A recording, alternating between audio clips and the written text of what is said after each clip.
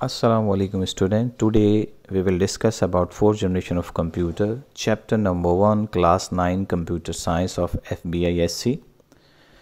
In this topic we will discuss the technology, duration, features and advantages and disadvantages of fourth generation. Now come to the duration 1971 to till present, and the technology used VLSI, that is called very large scale integration, means millions of transistors on a single silicon chip. You can see the images on your screen that microprocessor chips also is there, and you can see the millions of transistors we could not see from the naked eye. So that is called VLSI. Now come to the computers which were developed in fourth generation. A microprocessor or computer chip Core 2 Duo and Intel Pentium 4 is you can see on your screen.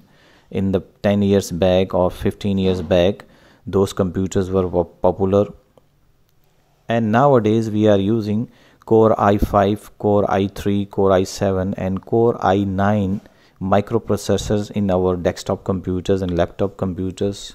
So these are the chips of Core i series. Now come to the computers. In the past we have Intel Pentium series PC or desktop computer, laptop, you can see in your screen. 10 years or 15 years back we used these computers. Now come to the current era computers of fourth generation, Core i5 series and desktop and laptop. You can see on your screen there are two computers, one is laptop and other one is desktop, and both have Core i5 VLSI chip. Now come to the features. Fourth generation become more powerful, more reliable, time sharing and network distribution operating system introduced, and languages C, C++ database were introduced in fourth generation.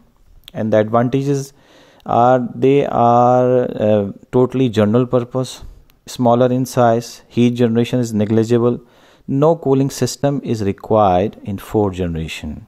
In most of the cases no cooling system is required. And disadvantages, very advanced technology is required to fabricate IC, high quality reliable system technology can make ICs, cooling system is required in some cases, the latest technology is required for the manufacturing microprocessors.